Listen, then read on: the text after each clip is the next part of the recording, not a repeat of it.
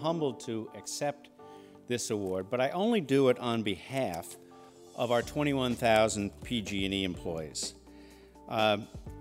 I'm accepting this for anyone who has worn those PG&E blue t-shirts that you saw there that we wear out in our community when we're volunteering. I accept it on behalf of the people who work in food banks, the employees that have wielded hammers at the Habitat for Humanity builds or have cleaned up parks around the state.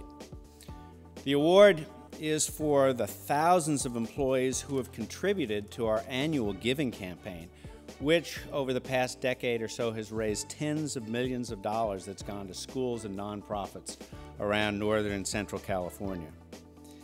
And it's for all the ways that our employees have shown their commitment to improving the communities where we deliver natural gas and electricity.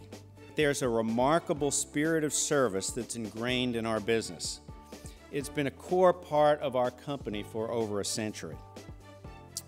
You know, and when I analyze the root cause of why our employees are so committed to that service, you know, it wasn't that one of my predecessors had it in his annual plan or that a mission statement that was developed. It really is that our employees, and employees of virtually every utility around the United States, understand the very special relationship that we have with our customers and the communities that we serve. I mean, why else would a lineman climb a 40-foot pole in a rainstorm to deal with 13,000-volt electricity? Or why would one of our gas service technicians jump in a hole to squeeze off a pipe that is spewing gas because a backhoe has cut that? Our employees understand that the products that they deliver are essential to the modern world. How do you find that sweet spot where corporate giving is aligned with the expertise that you have developed over the year and also matches up with the needs of the community? We found that our biggest impact is in three areas: investment in the environment, investment in education, and investment in economic and community vitality. They allow us to apply our expertise and skills and contribute in ways that benefit both the company and our state's future at the same time. I'm honored to accept this award on behalf of Cargill, our family owners who have been enormously supportive for soon to be 150 years, for the kinds of behaviors for which we're being recognized, and for our 142,000 employees around the world.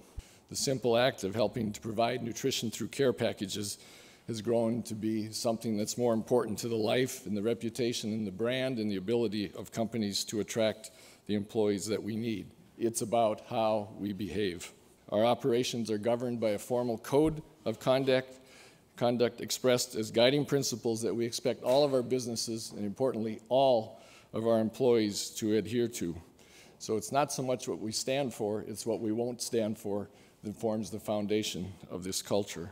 We believe that providing access to safe, nutritious, and importantly, affordable food is what we need to and seek to do every day. But just as important is raising our voice and advocating for the policies and the governmental practices that we believe provide the greatest opportunity for the world to feed itself with the smallest environmental impact. We would love, and our natural corporate impatience level would say we could do a lot of these supply chains ourselves. They're fundamental to our business, yet we don't have, in all places, the boots on the ground and the influence in communities that CARE can bring to us as a partner. The challenge that the Rural Development Initiative takes on are complex, and so both Cargill and CARE recognize that we have something to bring.